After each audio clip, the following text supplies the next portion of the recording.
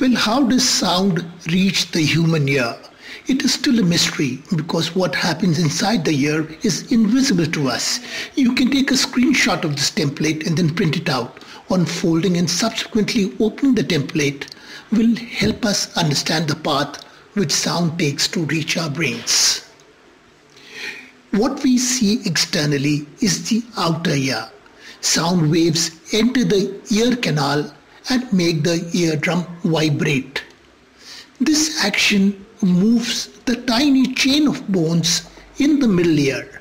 The last bone in this chain knocks on the membrane window of the cochlea. The inner ear is shaped like a snail and therefore is called as a cochlea. The striking of the small bone puts pressure on the fluid inside the cochlea. The purpose of these bones is to amplify the sound inside.